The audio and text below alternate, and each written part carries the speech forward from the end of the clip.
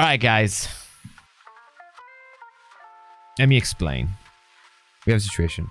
Hasma does not like Linkin Park. That's not. Okay. Hasma. Get roasted in the comments. I know. You can't roast me. Because you guys feel free to roast him, one. But two, I gotta tell you the truth. Hasma does not necessarily like Mike Shinoda. Yes, that's the truth. The rest of the band, it's alright. it's okay. The band is alright. Chester, great singer. Thank you. Great singer. There is no one will ever Like, be able to replace. You know, I'm gonna go on my knees. Great singer. Yes. Yes. I just don't like the vibe that Mike Shinoda puts in the world. So we're here today to change Hasma's mind.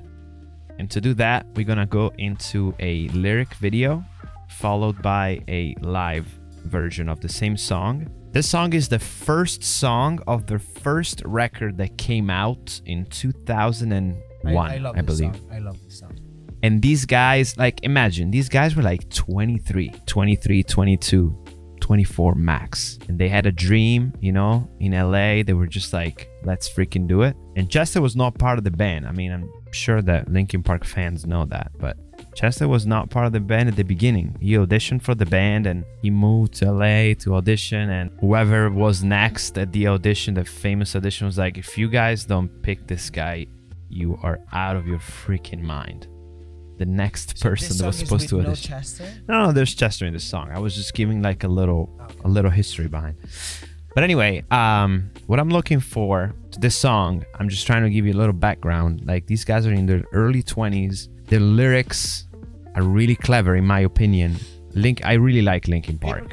I really like the fact that they're just like, they came out when this genre was hot and they put their own twist to it. Like it or not, I'm a big Linkin Park fan. I'm a big Chester fan. I think Chester is absolutely irreplaceable, and I was incredibly broken when, you know, we found out what happened, and I was really sad. And every time I listen to Linkin Park and I watch live videos, and I get emotional because it's such a freaking incredible guy, incredible band, such a great talent, a one-of-a-kind voice. It's just like... You're still talking about Chester, though. I am, yes. No, but the band together, it's just like... No, the band together is a great band. It is. I just want you to, you know, like... I want to see where you're changing my mind. People change, so I want you to understand that these are talented people. They definitely are. Anyway, we'll get into the song first. We take a look at these lyrics. It's a quick song, and then we go to the live version. All right, let's do it. I'm excited.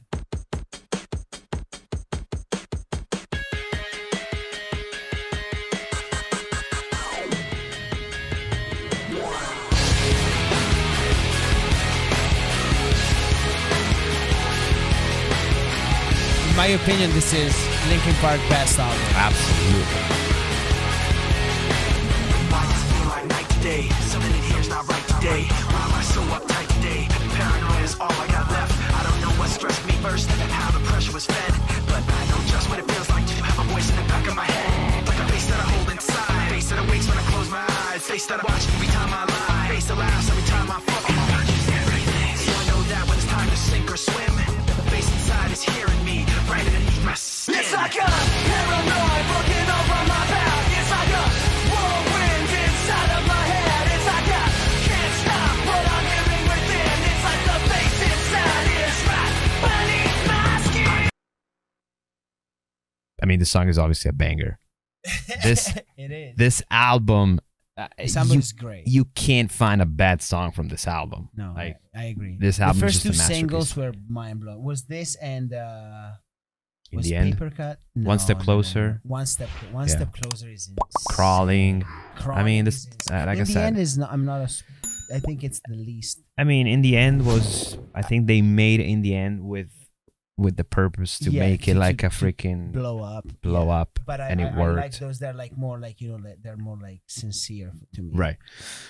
Although these lyrics are really cool. I feel like they're very, very, very clever. You know, like, you have to consider they're like 22, 23, you know, like, I feel like it's so interesting. Yeah. You know, how they put this together, you know? I don't know. From a music standpoint, I find it very cool. You know, the lyrics and the message, and You know, there's also like a common denominator with the message in every song. There's a lot of like, I'm not feeling good and I want to tell you about how I feel. And every song is, you know. And that's I have a theory, and a lot of these bands from that era, their first album is always so pure and so great. Absolutely. All of those bands, and then they get so big and they start making shit ton of money with that album. Yeah. And their songs, I think that you feel that now there's a little less pain or a different pain, right? And they're adjusting. But you also have to consider, yes, that is very true.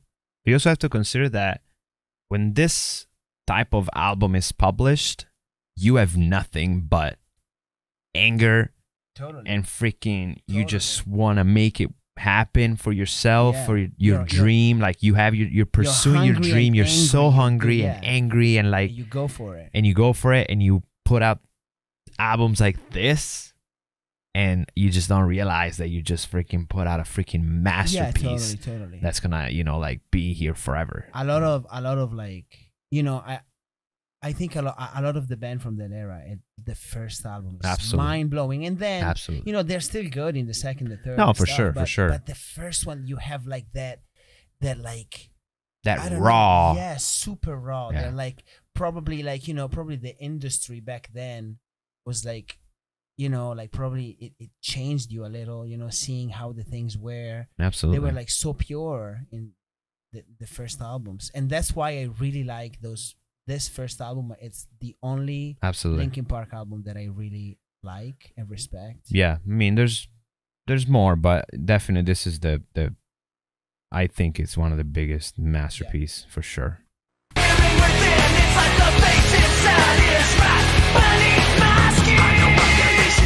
Point out all my mistakes to me. You got a face on the inside too. Your paranoia is probably worse. I don't know what set me on first, but I know what I can't stand. Everybody likes it. The fact of the matter is I can't add up to what you can, but everybody has a face that they hold inside. Face that awakes when I close my eyes. Face that watches every time they lie. Face that laughs every time they fall. So you know that when it's time to sink or swim, that the face inside is watching you too, right inside your skin. It's like I'm paranoid looking over my back. It's like a whirlwind inside of my head. It's like I can't stop what I'm hearing within. It's like the face inside is right beneath the skin. It's like I'm paranoid looking over my back. It's like a... If I can, I think that I love about this song is that this part, it's a pre-chorus, right? And it goes very rhythmic, right? It's a na na na na na na na na na na na na, and the guitar is the most nu metal-y kind of Deftone guitar. Yes. And it's like it does it's like so much more open. And so much super simple, open, different rhythm. And I love when that happens. I love that. Like it's so good. And I feel like it's so hard to make to combine simple things. Yeah, that's true. And make it like but this. This is the thing. That's what I'm saying. When you are this angry, hungry, you just do it. You don't think. Absolutely. Those guys were not thinking. You know what I mean? 1000%. And when you think about it, you probably overthink it. You probably still make great you make songs. good songs. There's a lot of... I think that you can pick bands that they're like definitely more, you know, they put more thought in their songs. There's huge bands that they do that. And good for them. Great business plan. But I like the raw stuff. Right. You know, and you can feel it a lot. Right. And besides that, which is 1000% true, I wanted to point out the lyrics because like the message, like these lyrics, like this man is uncomfortable. You know, like there's paranoia, there's anxiety. It's like a whirlwind inside of my head. Like, you know, this guy's struggling and he's just putting it out, you know, at 1,000 miles an hour, you know, just with that freaking kick-ass everything, message, music, and combination of lyrics. And I don't know, I find it really cool in the simplicity of the composition, you know? Totally.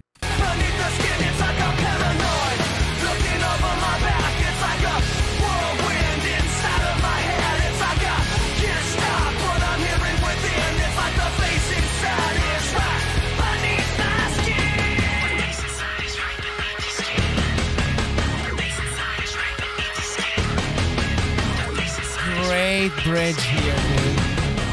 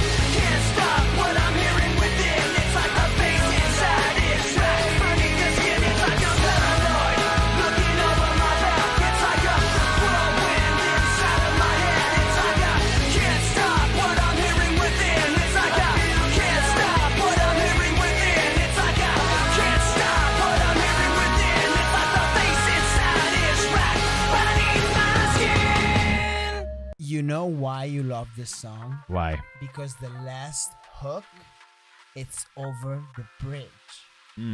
Right? And I know that you're a bridge boy. Like I'm a bridge boy, yeah, for sure. I love how they structure the song is like not like super standard too. Yeah.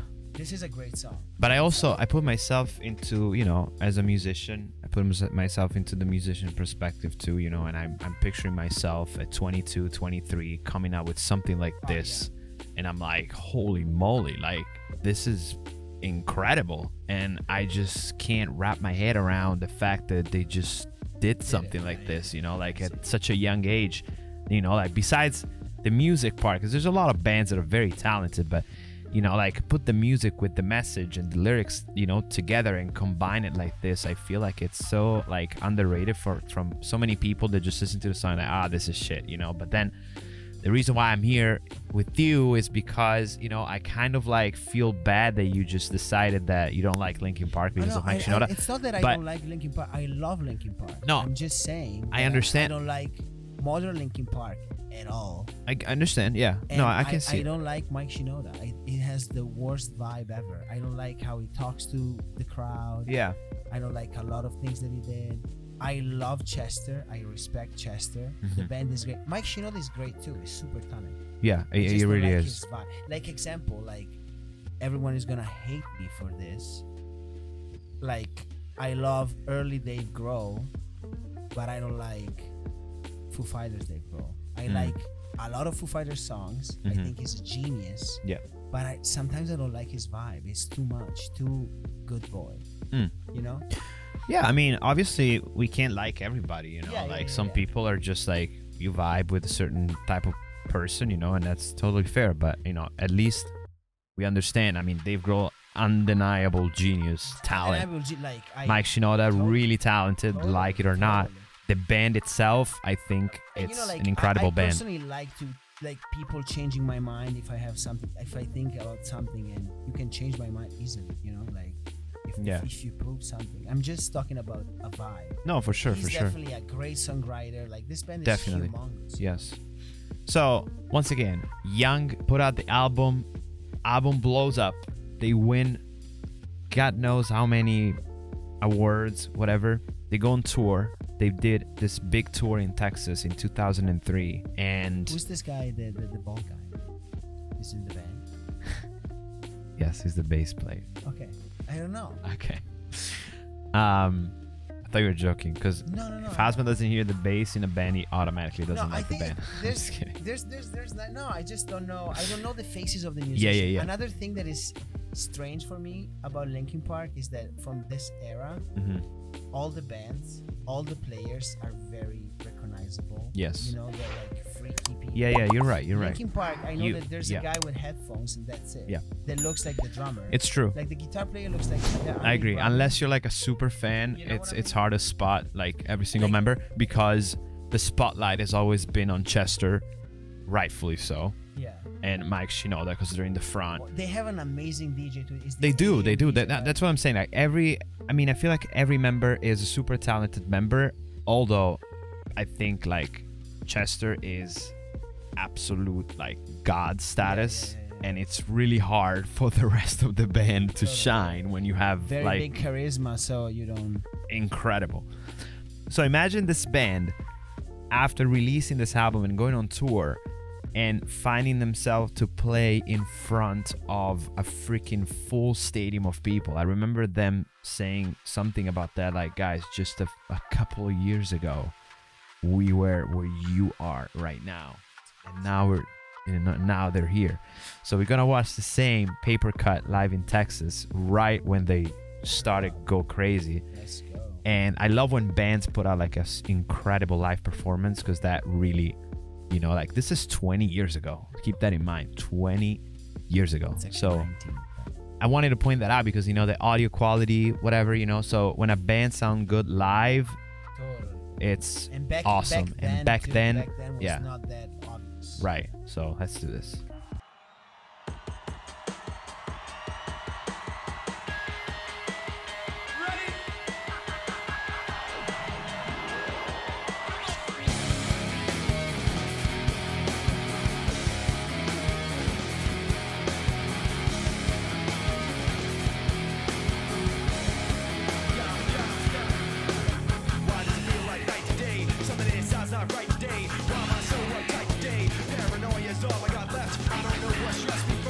insane live performance.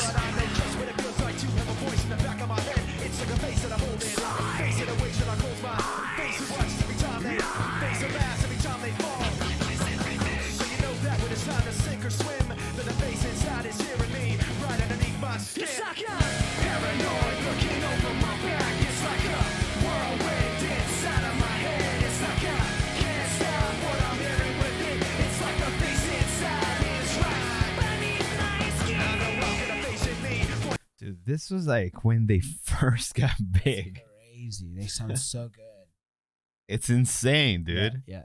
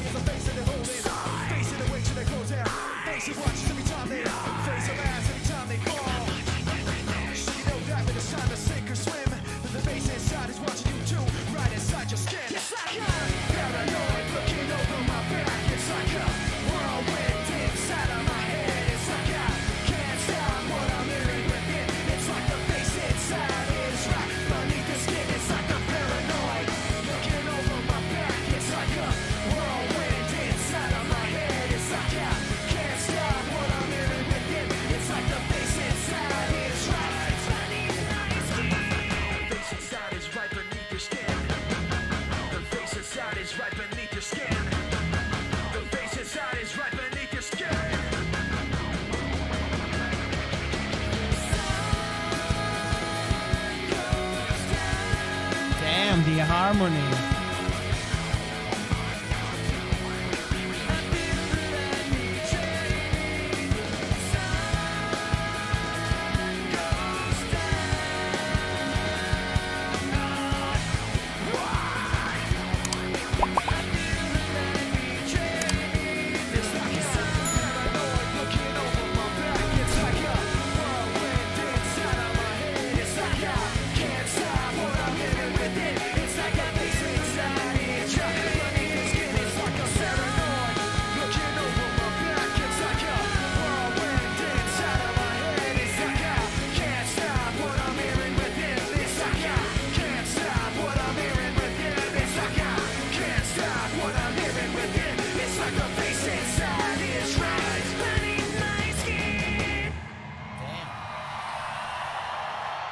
Dang, fucking great. Very, Dude. very great performance. You know when you say like song, I got goosebumps. You know when you like bands that like, oh yeah, they sound much better now 20 years later, right? I was thinking about the same when we did some Sum 41, yeah.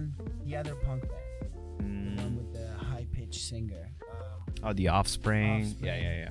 Yeah, this is great. I mean, I was mind blown, and I have this DVD. Like, I bought this DVD when it came out, and I watched it so many times. And every time I watch it, if it's like it's been like a year or so, and I watch like little pieces of it, I always get like super emotional because I'm like, wow. So guys, hopefully we'll slowly get Hasma to appreciate more and more Linkin Park. I appreciate it's just Mike Shinoda. I don't like him. Maybe we'll do good harmonies though. He's very oh, good. I'm telling you, talent is there. Maybe if there's a show in LA, I'll get meet and greet passes so you can meet Mike Shinoda and sit down for 5 minutes. He's trying to change me. I'm trying to change one step it. at a time. Anyway, this was fun. Thank you guys for hanging out. Great performance, great song, great guys. You know so what we should sad, do? man. We should do the same of a band that I love and you don't like. Absolutely. And we're gonna What band would that be? I have no idea. Like Tool. Please don't. We found it. I'm gonna show you some Tool. All right. Until then, thank you for watching. Please hit the like button if you guys want us to do more Linkin Park. Please let us know because I want to do more Linkin Park. Or if you want to do more Tool, don't leave a comment. Ring the bell, subscribe, and we see you on Twitch at twitch.tv/LukeTwin. Catch you later.